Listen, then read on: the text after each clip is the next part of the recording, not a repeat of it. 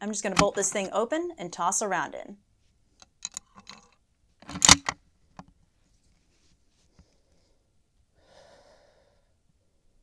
I'm ready.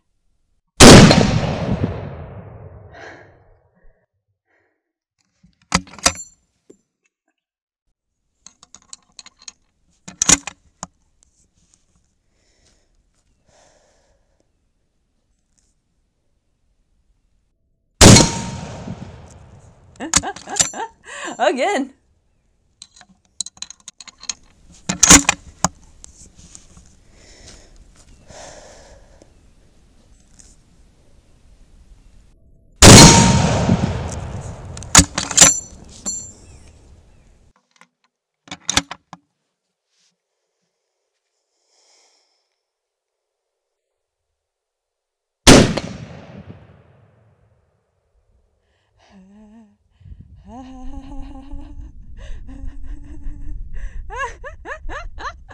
That was great.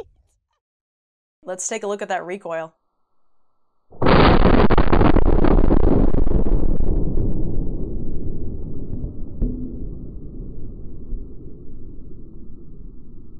Now, as we look at the target, I need to point some things out. We didn't want to shoot collectible ammo, but luckily the owner actually had 5 reloads available for us to use. Now, these were full powered, however, they were brass and copper bullets, so they didn't make quite as much of an impact on the 3/4 inch steel targets we had. Now, keep in mind, it's 3/4 inch steel, 4 of them, weigh about 26 pounds each, 2 sandbags on the rig, so about coming up on 130 pounds. So just keep that in mind when you take a look at the following.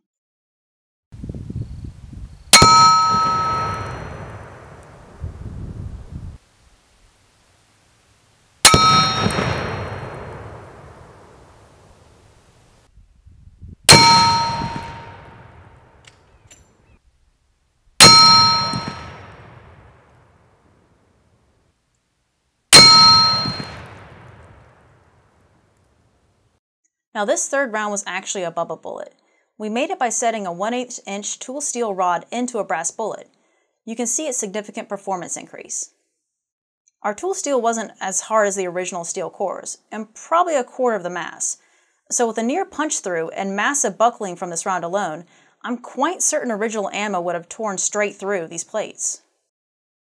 The video you have just seen is one segment of an existing longer episode.